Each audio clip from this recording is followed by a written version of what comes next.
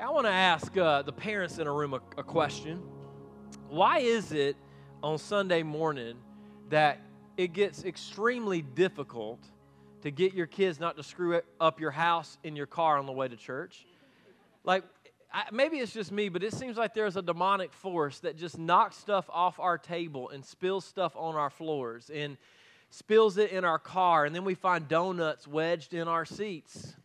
Anyone ever been there? Like, you find, like, the things you can find in between your seats. And it's a miracle that some parents get here week in and week out. It's a miracle that some of y'all got here today that don't have kids, that you know, you got yourself presentable enough to come to church and you showed up. And I want to confess to you that I probably love my hardwood floors more than I love my children right now, and I get mad when they spill stuff on them because they're new.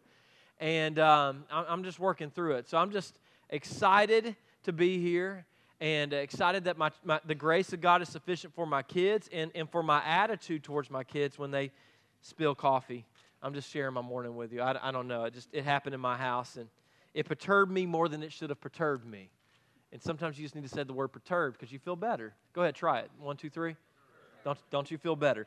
Matthew chapter 6. We're studying the longest sermon that Jesus has recorded in Scripture. It was known as the Sermon on the Mount. In chapter 5, we got the Beatitudes. We're hopefully going to look at those in greater detail next summer. And in chapter 6, we get some instruction in what I would call the orthopraxy of our faith. So for you and I, there's a lot of religious things that we programmatically do. We don't think about what we're doing. We just do it.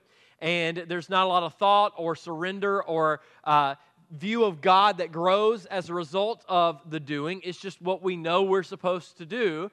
And in Jesus' time, it was no different. There were a lot of people that did a lot of stuff publicly that was meant to draw their eyes towards God, their hearts close to God, but in actuality, it wasn't doing anything at all when it came to affecting their relationship and their posture and their dependency and their intimacy with God.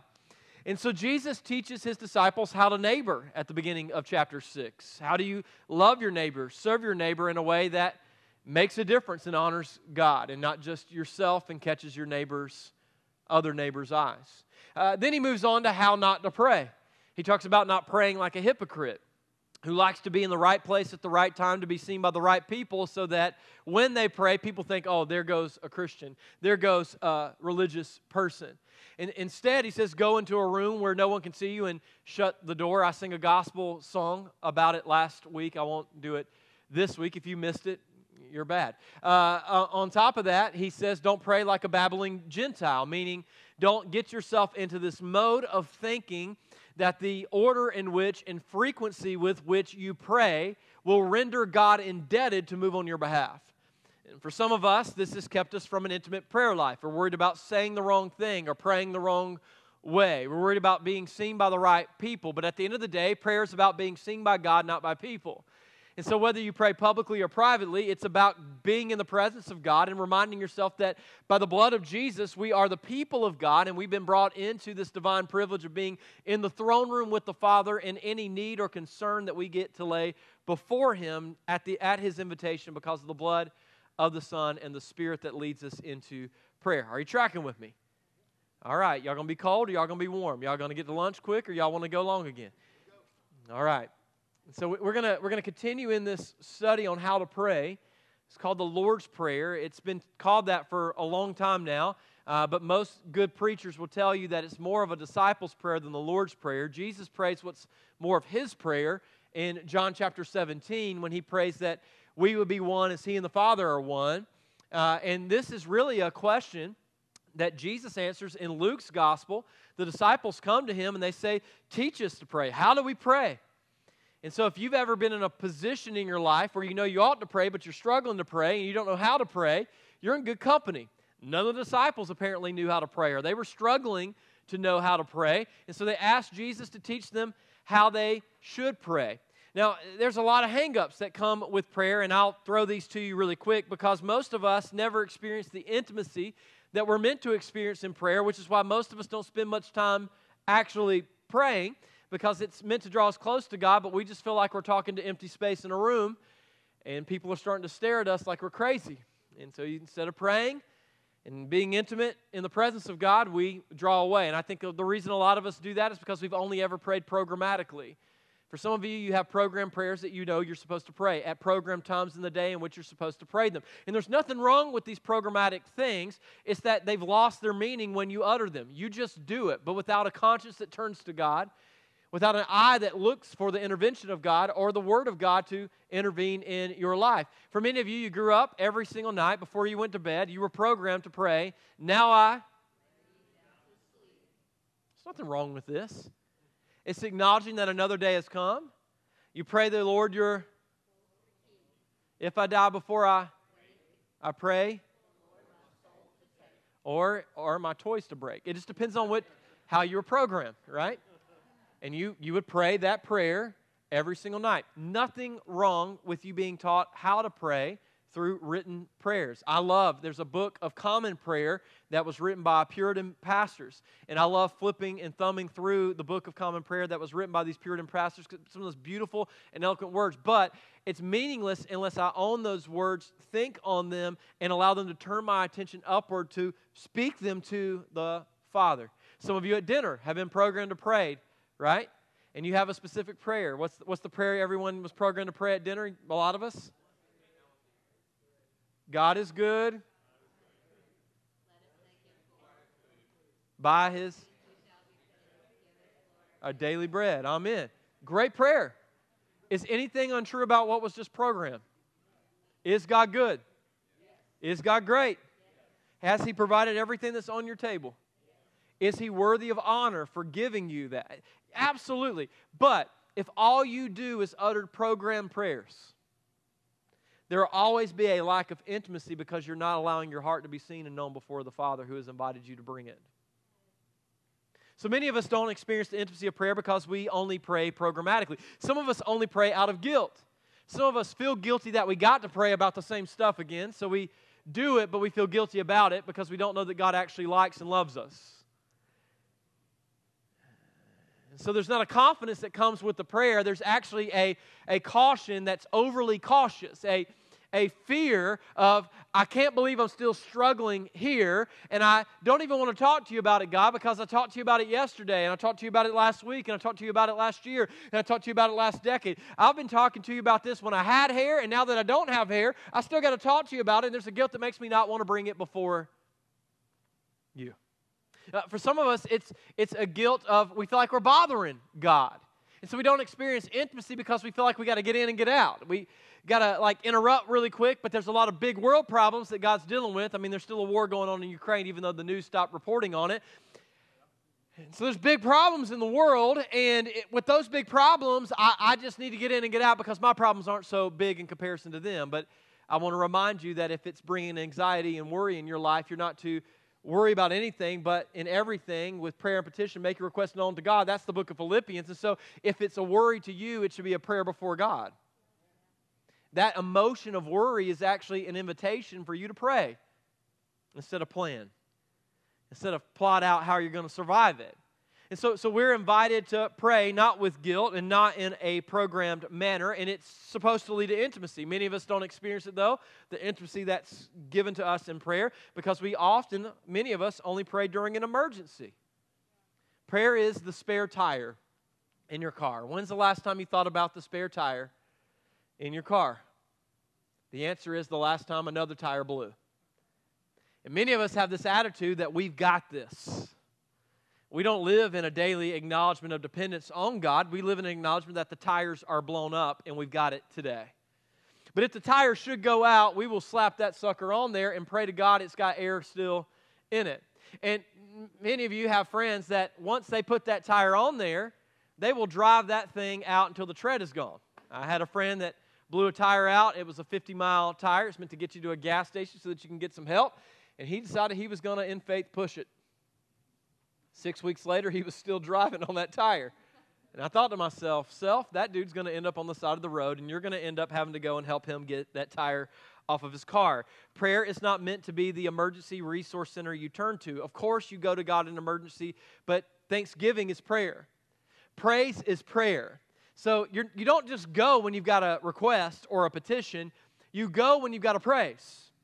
You go whenever He's given you another day. You go whenever anything comes up in life that you could convince yourself in your self-sufficiency that you don't need God, to remind yourself that you are not independent from God, but you live as a dependent person on God. And that's the idea of prayer, that you would pray to Him not just in an emergency, not just when you feel guilty, not just programmatically, but freely, ongoing in conversation as the people of God. Now, when you pray, you can be overly cautious or overly careless. And we should be mindful of this tension. If you're overly cautious in your prayer, you never lay your heart or concern before God because you're afraid to present what's really going on with you to God. And so for many of us, out of a caution of the grandeur of God, we don't understand that it's a blood-bought privilege that allows us to be in the presence of the Father, so we don't actually lay what's on our heart before God. Or we try to doctor it up with enough language to make it spiritually sound good in our mind, in the ear of God, as if He's going to respond to the eloquence with which we lay it before Him. So we can be overly cautious to where we never lay our hearts before Him, or we can be overly careless to where we begin to think that we're coming to inform God of a perspective or of an event that He is not already aware of. We are to be neither overly cautious or overly careless.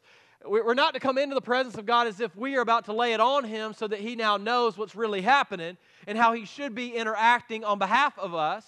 No. We understand that He is God, that He is in control, that He is reigning, that He is ruling, that He is present, that He is active, that He's all-knowing, that He's all-present all the time, that He is constant, though we are constantly changing. And so we come in knowing that He is informed about the happenings of life, but we also come in knowing that we need to unwind and lay down the passions, concerns, and things that are going on within our heart. And so we get to the Lord's Prayer. After He teaches us not to pray, He says this in verse 9, "Pray like this: Our Father in heaven, may your name be kept holy. May your kingdom come soon. May your will be done on earth as it is in heaven. Give us today the food that we need. And forgive us our sins as we have forgiven those who sin against us. And don't let us yield to temptation, but rescue us from the evil one." Now, if you have an ESV, an NASB, or a KJV, it likely has something else in the text. If you have an NLT or an NIV, it stops right there. If you have the ESV, the KJV, or the NASB, it goes on to say, "For yours is the kingdom and the glory and the honor forever and ever." But if you don't have the NLT or the NIV, it doesn't say that. We'll talk about why at the very end. There's something to remember and make sure I come back to. So Jesus says, don't pray like a hypocrite, don't pray like a babbling Gentile. Instead, pray like this. And what we get is this prayer that encompasses the entire disciples' experience every single day. It's a daily prayer that encompasses everything that we go through and will need to be reminded of every single day. You can really break it down into two parts. The first part, in verses 9 and 10, is what I would call a prayer of perspective. So before we start with the petitions in the prayer of faith, we start with a prayer that reminds us of a perspective. The perspective of who we're praying to and where they're seated.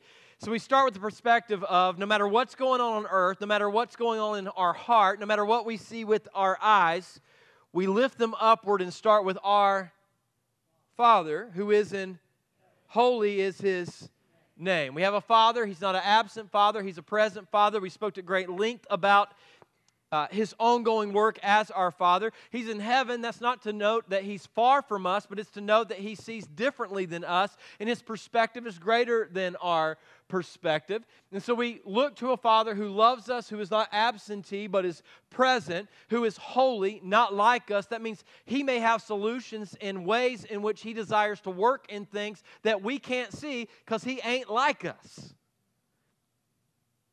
We change, He doesn't change. We doubt, He's never doubted Himself. We fear, God don't fear. My dad used to have a big old bumper sticker on the back of his truck because we were from Moonville, and it said, "Ain't scared." This is a true statement about God. He's not afraid. He's never been in heaven looking at the happenings on earth, wringing His hands out, wondering how He's going to get glory and how He's going to bring the story to a good ending. So we start by remembering the perspective that though we may be frazzled, though we may be disturbed, though we may be guilt-ridden, though we may be doubtful, Though we may be filled with fear, there is a Father who is steady, present, and in control. From that perspective, we then move back to what's happening. Your kingdom come, your will be. It's a twofold yield. Since I have a Father that's present, that is holy, that sees differently than I see, I now can yield and remind myself that though my kingdom that I'm building may be broken, that my kingdom that may be built on plastics, batteries, and explosives, that's what all the kingdoms of man are made of. We have a God who has established a kingdom through the resurrection of Jesus Christ that is ever increasing and never decreasing. His government and His reign and His rule is growing. His return is imminent. And when He does return, He will be known as King of Kings and Lord of Lords. And we can trust that as His people, though we may be living in the tension of broken plastic kingdoms on earth, we now have become citizens of a kingdom that is not plastic, that is not broken, and does not lack in power. So we start with His kingdom before we bring our kingdom to Him. He's at work in our kingdom, but it's His kingdom work that He's doing within our kingdom. That's why Matthew chapter 6 says, before we come before Him with petitions and needs and a prayer of faith, that's the second part of the prayer. We first start with this prayer of perspective. And we have this divine yield moment where we recognize that as people of God, we no longer are primary citizens of the kingdom of this world. Your citizenship has changed. You may be in a country called America, but your primary citizenship is in a kingdom with a king. And you belong to Him before you belong to your country. And you bow to Him before you have an allegiance to that country. That's why I continue to say that those that put flags up in front of the church have it wrong. There's God's flag, then there's any other country that comes underneath that flag. And if you're not comfortable with that, you have fallen into something that is not good. It's a love of country before a love of God that makes you think that the American flag belongs above the Christian flag. No, it does not. The Christian flag, the American flag is first. We are kingdom citizens first. You may be sent to the nations. You may keep a dual citizenship there. But what you need to keep in mind is that your primary dual citizenship, now that Jesus has intersected your life, starts with His kingdom and then leads you as a missionary and an ambassador and a pilgrim that's passing through into the kingdoms of this world. Many of you don't like to hear that because you're a settler. You want to settle in this kingdom. And your goal is to get God, secondarily, to make your kingdom primarily comfortable. And so you can't come to God and pray with conviction because you're still trying to get Him to make your kingdom come. And it's not your kingdom that He's behind or empowering or bringing into this earth. It's His kingdom. So you don't experience a lot of power in prayer because all you do is pray prayers of a broken kingdom, asking God to fix and duct tape something that He's done away with that will fade away. This is the beautiful message. When you understand that you are a kingdom citizen, that you belong to God, then you're able to honor those that He's put in authority in the broken kingdoms of earth without having to see them as a threat. No king has ever snuffed out a move of God.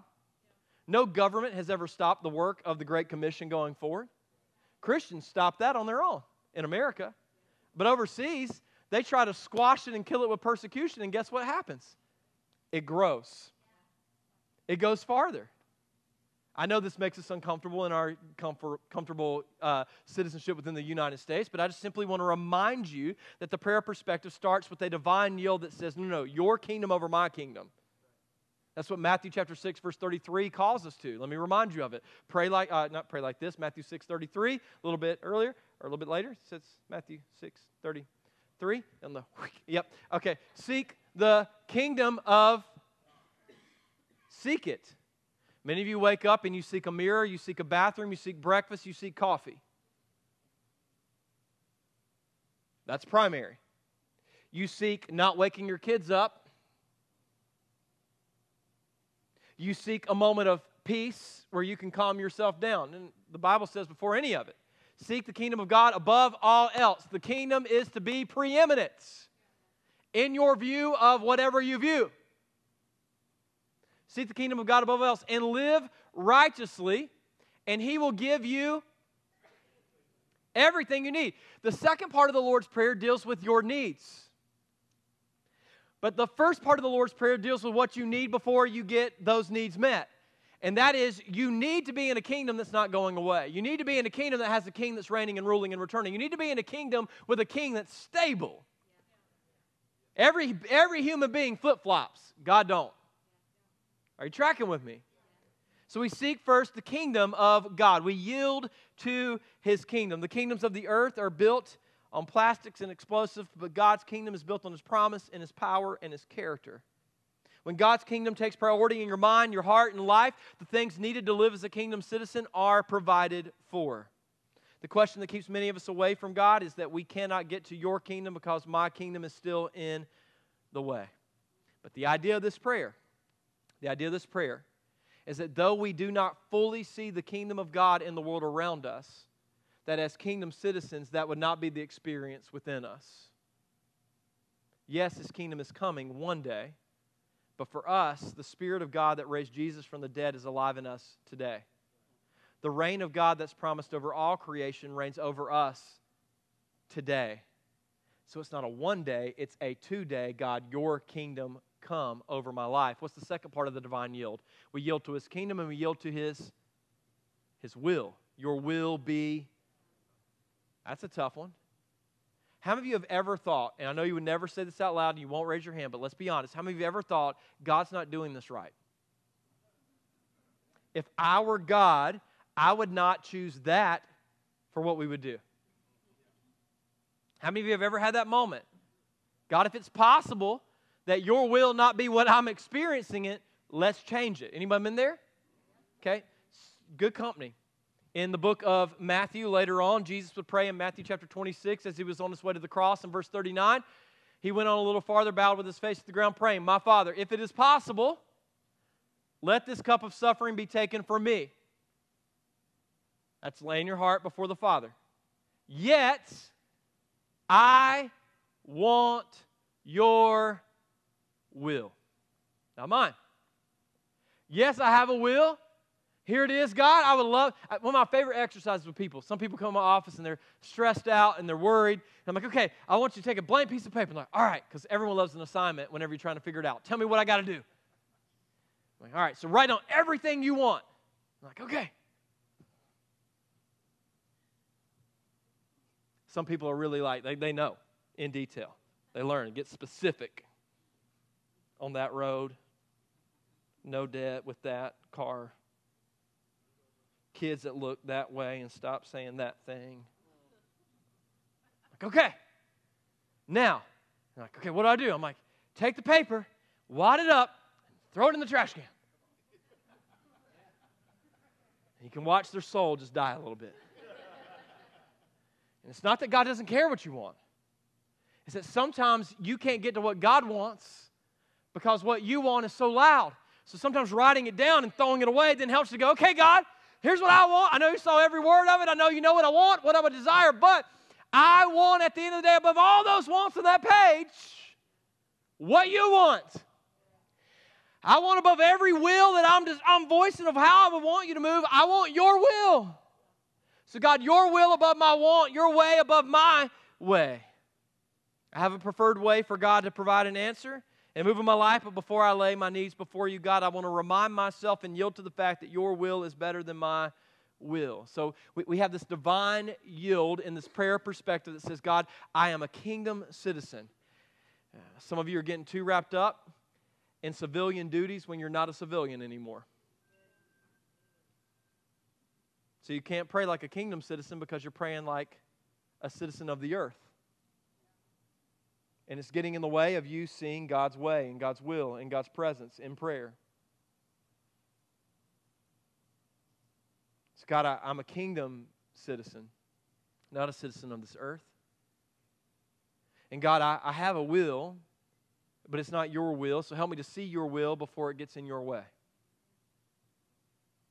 So we yield, and in that perspective, we then pray this prayer of faith, which brings the petitions, the needs in our life before God. Look at what verse 11 says. Verse 11, give us today the food we need. Notice that mentioning. It's not give us this decade in the storehouse so that we don't have to go to the grocery store, so that if a famine comes, we don't have to worry, so that we're prepared for whatever's going to happen. It's today. Enough to honor you today. Enough to be sustained today. Why? Because God lacks?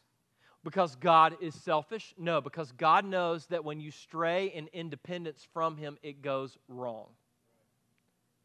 This prayer is meant to lead you to remember every day, every moment, you need Him. Guess what you didn't just tell yourself to do? You didn't just say heartbeat. But God knows every beat of your heart. Everybody do this. Take a deep breath. You didn't make that. You didn't make any of it. You didn't make the chemical compound that made oxygen or the planet that is finely tuned specifically to be on an axis where that chemical is present. Nowhere else in our solar system can you find it. You go a little bit towards the sun, we're going to burn up. You go just a few feet away, we freeze. You didn't tell it right there on the axis. You didn't weigh the mountains. You don't know how many grains of dirt are on the beach. He does. You didn't knit yourself together in your mother's womb. You don't know the number of hairs on your head. I want you to consider this. Most of us spend our Christian life, or most of us spend our life before we meet Jesus running from the fact that we need God. We come to this breaking moment where we realize we are dependent on God, and then we spend the rest of our Christian life trying to act like we're independent from God.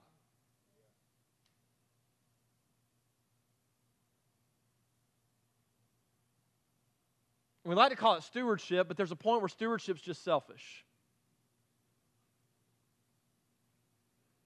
Where it moves from being a good steward to moving to being just greedy. So you're like, he's going to talk about giving in church. No, keep your greedy dollar in your daggum pocket and stay here and let the Spirit work on you, because this is apparently an idol for some of you. Because every time money comes up, the assumption is, oh, we're talking about giving to the church. No, you don't give to your neighbor. Well, I just believe in a New Testament view of giving, which is at will, and you've never conceded to His will, which would potentially call you to sacrifice for your neighbor around you.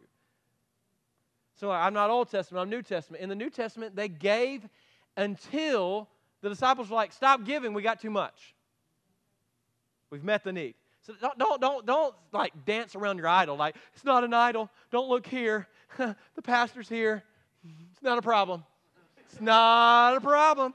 Let's go to the kitchen. Let's go to the kitchen. We'll talk about gluttony. I'd rather talk about gluttony. Let's not talk about money. Is the silence the amen? Okay. Just checking. Notice what it's saying. God, give me today what I need. I love this statement. An old church preacher wrote it. I can't remember his name right now off the top of my head, but he said, Lord, do not give me so much that I think I don't need you, or too little to where I can't worship you.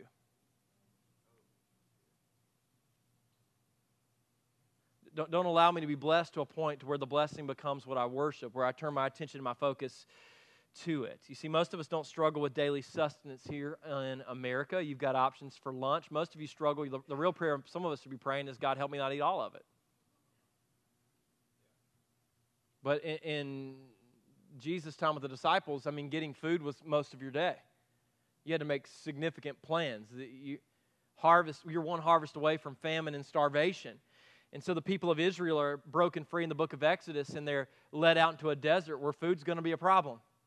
And so God decides in Exodus chapter 16 He's going to do something amazing. You know what He does? He rains down manna. And guess what He tells them to do? See, the American way of viewing this miracle when God rained down manna is we should hoard it because we don't want to waste the miracle, because we don't want to depend on Him. We don't want to be dependent on God to provide. Good stewardship is we're going to freeze bag and, can this stuff. You know what happened when they canned it? Worms. You know what happens to a lot of people's legacies that canned it? worms. Their family fights and divides over what they leave behind. And instead of it being something that honors God and they give honor and glory to God for it, they just fight and split the family up over it. So this is a big tension. It's a big stewardship you've been called to. None, they're called to just enough for the day. And on the Sabbath, you take just enough for that day that you were on and the day to come, the Sabbath day, whenever you would rest. So the idea is that we are to be dependent on God. Why? Because God provides for our needs. Skip Heitzig, a pastor in New Mexico, said, God promised to provide for your needs, but not your greeds. I'll move on. The second petition comes. God provide for my needs. That's number one. Number two, God forgive us our sins. Why? Because His forgiveness runs out. Because there's a punch card, you get 100 sins, and then you've got to get a new one. No, that's not the way it works. Once you turn to Christ in faith, He forgives you for everything that you've done. He forgives you for everything that you were doing leading up to that moment. And the grandeur of our salvation is He forgives you for everything that you will do. You've never shocked God. He's never been like, I just can't believe you humans strayed and went and did that. I mean, He's seen generations of stupidity. So, I mean, you may think you're stupid, but I mean, like, in weight of all of history, you're just about the normal. It's about normal. And in that, what we see is this constant reminder that needs to remind us that we are not saved by works, but by faith. So, God, forgive me my sins. Why? Because I am often prone to forget that God, by grace, has saved me. I didn't earn the gift, and I can get into a works-based faith that thinks that I have to earn my standing before God to get back in His good graces. No, forgive me my sins. Why? Because what He has provided for us is forgiveness of our sins, now and in the future. Now, notice what it's tied to, though. It's not tied to, I won't forgive you, but it's tied to, some of you can be a pond instead of a river. God's mercies are new every morning. His grace, when we come to Him, is available to us. But it's supposed to soften us so that when we are sinned against, we let go of their sin too. There's a story, a parable. I'm sure you'll love it, and it'll be the same silence that I've been dealing with for the last 10 minutes of the sermon. And in it, there is this slave who has a significant debt that he owes to his owner, and his owner takes that significant debt and he forgives him. So then, that slave, being forgiven of his debt, that was great and massive, sees a much smaller debt that someone owes him. Rather than modeling what the owner had done for him, he then goes to his fellow slave and servant and threatens to kill him if he doesn't pay his debt back. For many in this room, we profess a forgiveness that others never will experience apart from our forgiveness to them in the moments where they've done the unforgivable to us. And the place that you drum up the ability to extend that forgiveness is not within and of yourself, and it's not because you ought to or you should, but when you sit before the presence of God recognizing that you have been freely forgiven, the power and the humility of that should soften your heart to those who need forgiveness from you. Now, forgiveness is not reconciliation. It's not saying that the wrong didn't hurt. It's not saying that you should immediately restore relationship and hang out again and get together on Friday nights and cook hot dogs. That is not what forgiveness is necessarily about. It leads to that being a possibility, but it is not immediately what follows. Instead, forgiveness is taking the wrongs you've closed your hand around and choosing to entrust them to the same place where you found your forgiveness, Christ's cross or Christ's judgment. So when I forgive, I come to Christ's cross and I recognize that His blood is sufficient for me to let go of the sin. I don't have to, this is the power of the cross. I am forgiven for what I've done, but I'm also delivered from what's been done to me and whom I've been. So I can come to the cross and I can say, Jesus, I want vengeance, I want blood. And Jesus says at the cross, here's the blood.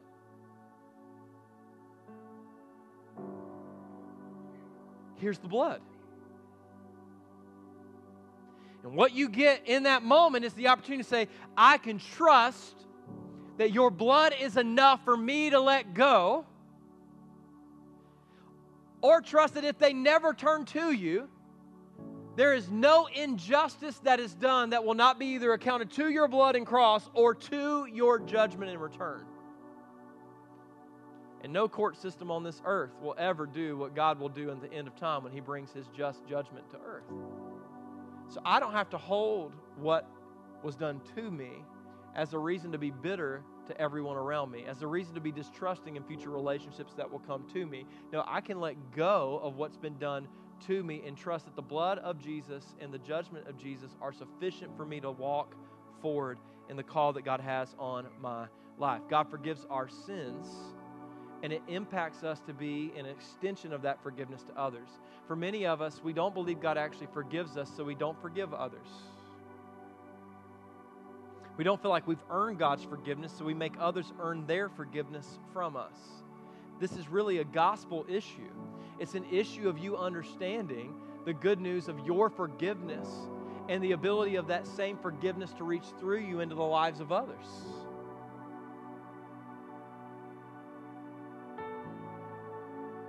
The second petition, God, forgive us our sins. The final one, deliver us from temptation. Don't allow us to get to a place or to a moment where we can't honor you, where we in sin are overcome by temptation. 1 Corinthians chapter 10, verse 13 says it this way: the temptations in your life are no different from what others experience, and God is faithful. He will not allow the temptation to be more than you can stand. What's the promise? When you are tempted. So for some of you, you're going to go home today and you have this habit. It's not good. It's not God-honoring. You've kept it secret and silent, and you're going to find yourself in the setting for that to happen. The Scripture teaches there are certain settings that you don't endure, you run. So what's His provision? His provision is He's given you His Word, and you know this is the setting for failure to happen. So instead of sitting in the setting and going, I'll make it, you in wisdom with His Word go, no, I'm running and I'm going to make it. I'm fleeing. He will give you a way out. So for some of you, it's the familiarity of the grace that He's given you that's forgiven you for what you've done. But that grace was not so that you could go and sit in the place that you used to be in the failure. It's so that you know, I've been forgiven, I'm not condemned, I'm not separated, I'm not cut off in fellowship with God, but I'm not staying here. I got a friend, he planted a church in one of the worst neighborhoods of Baltimore, Maryland, in a neighborhood called Colgate. They got methadone clinics on every block. His church will never be more than about 75 people. You know why? Because it's so meth inundated that when someone comes to Jesus, they start to get clean. And within a few weeks and months of discipleship, guess what they do? They get out of the neighborhood. He knows it. We're going to lead them to Christ. We're going to disciple them for a few weeks. They're going to move on. And maybe someday, one day down the road, they'll come back clean. But they're not going to stay in this environment. They're going to move out of it and not endure or stay in it. Let me ask you this. How many of you are praying, God, do not lead me into temptation, yet you're going to go home and walk right into an environment that you know is too much? May this prayer be a reminder and an admonishment to you that sometimes running is what the Christian does.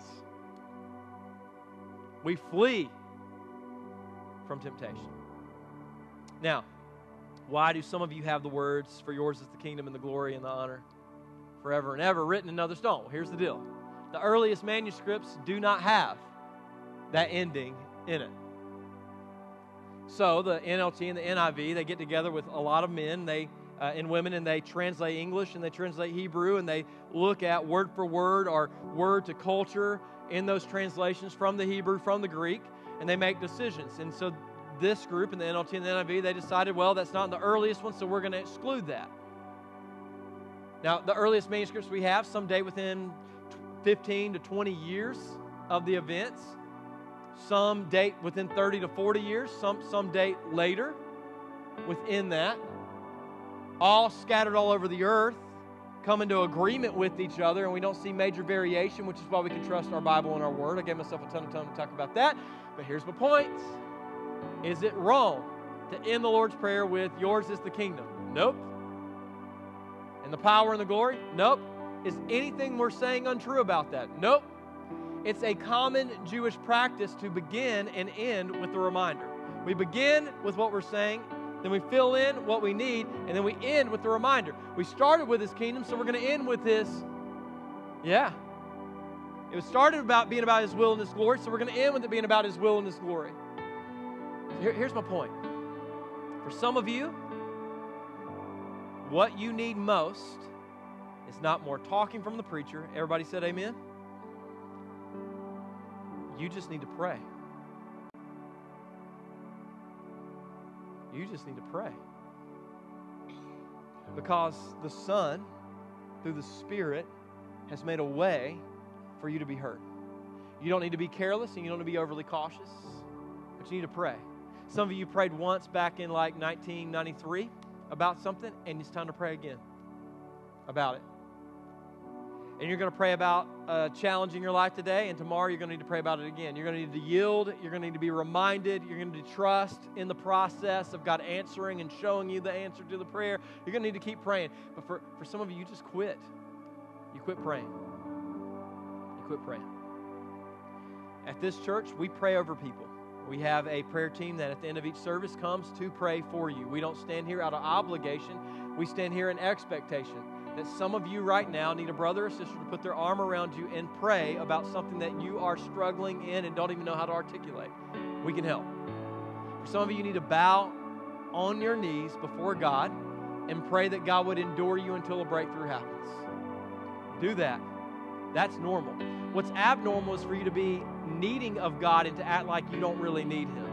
To be desperate for God, but you to act like, oh, just get through it, we'll be all right. No, you need Him. So, pray, pray, pray. Pray at the altar, pray at your seat, pray bending, pray standing, pray. Just pray. Just pray. You move as the Lord leads. In Jesus' name, amen. Amen. Let's stand, let's sing, let's respond.